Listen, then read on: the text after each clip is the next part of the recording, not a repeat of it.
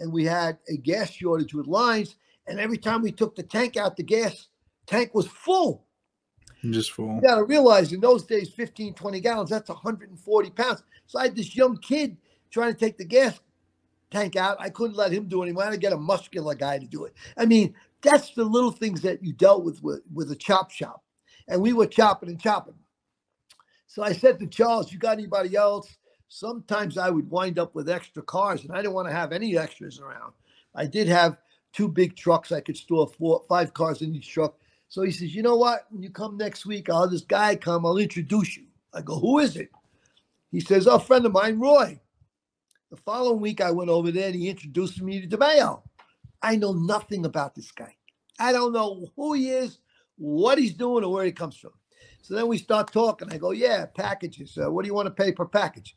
He said, well, if you give me 10 packages a week, I'll give you $600 a package. But normally I pay $400 to $500. Okay, you want a standing order? How many Chevys? How many T-Birds? How many Camaros? How many Oldsmobiles? How many Cadillacs? He said, doesn't matter. Just give me, I said, I can put 5 packages in my truck. I'll load the truck up, and we went to this diner where Charles hung out. It was called the Lindenwood Diner. It was on the border of Brooklyn and Queens. I said, I'll bring you the truck. I'll give you a set of keys. You pick up the truck after I drop it off, and the next day I'll go back and pick it up. It'll be empty. And I always had this habit of buying American locks. It was a big stainless steel lock, large lock. I started using them when Foxy and I did heist, and we wanted to lock something up because you couldn't break the lock. You'd have to get a torch and cut it. So I gave him the keys. I brought the first truck over. Boom, he picks up the truck. The next day I go back, and I had a beeper number for him.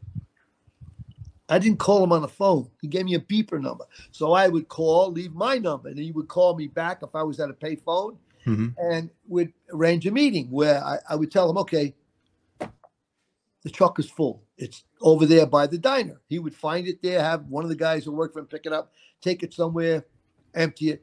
And I would meet him once a week, and he would pay me. He always paid me in $100 bills. It was interesting because if I was dealing with thieves and car thieves and drug dealers, I could tell what kind of business they were in. Because if a guy paid me with $100 bills, he either took the drug money and laundered it and got big bills, or he wasn't in the drug business. But if a guy gave me a whole bunch of 20s and 10s and all, I could pick it up, smell it. I could smell that it was drug money. I could smell, yeah. With Roy's too? No, Roy's money wasn't drug money. No. I dealt with other guys who was drug money. Oh, okay. So I never said a word to him about it because it was telltale, details of what people were doing, how he dressed. He did want guns off me, so I had gotten a few guns once in a while, sold him some guns, So this whole business went on for like a year or so.